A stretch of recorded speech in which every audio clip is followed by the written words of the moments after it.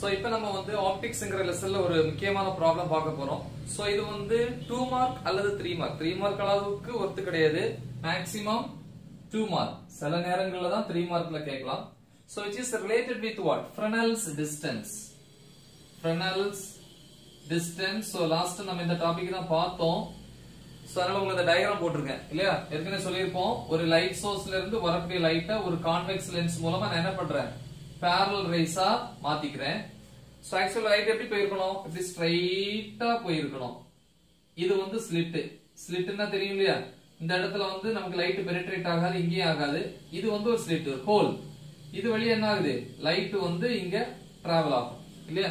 இந்த ஸ்லிட் தான், இந்த ஸ்லிட்டோட டிஸ்டன்ஸ் தான் நமக்கு எப்படி கொடுத்திருக்கான், அப்பர்ச்சர் கொடுத்திருக்கான். அப்பர்ச்சர் எவ்வளவு, 5 mm.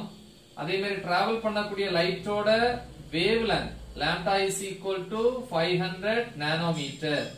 இப்படி கொடுத்துட்டு என்ன கேக்குறான், calculate the distance for which ray optics is good approximation. அப்படின்னா எந்த இடம் வரைக்கும் ரே ஆப்டிக்ஸ் வேல்யூ, ரே ஆப்டிக்ஸ்ல வந்து என்ன சொல்லிருப்போம் அப்படின்னா, லைட் வந்து டிராவலிங் ஸ்ட்ரைட் லைன் சொல்லிருப்போம், ஸ்ட்ரைட்டா போகும் அப்படின்ட்டு.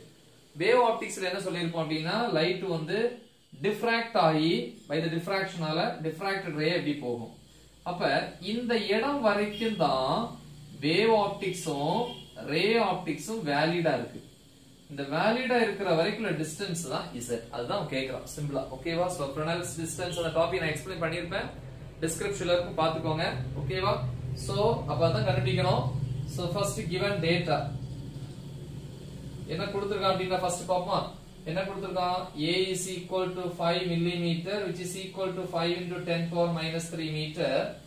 Then wavelength lambda is equal to 500 nanometer. That means 500 into 10 power minus 9 meter. What about Fresnel's distance? Okay.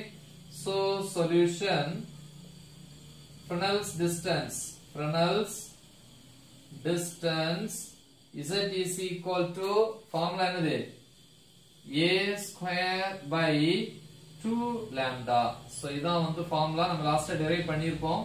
So Z is equal to A square 5 into 10 power minus 3 the whole square divided by 2 into lambda. Lambda அளவு 500 into 10 power minus 9, which is equal to 5 square 25 into 10 power minus 6. 10 power minus 3 whole square 10 power minus 6 by 2 into 5 into 10. அப்ப இது 1000 ஆயிரும். 1000 into 10 power minus 9. அப்ப இது 1000 10 power 3. இது ஒரு 10 power 3 போயிடுச்சுன்னா என்ன வரும், 25 into 10 power minus 6. இந்த 3 இதுல போயிடுச்சுன்னா 10 power minus 6, மேல வரும்போது 10 power plus 6.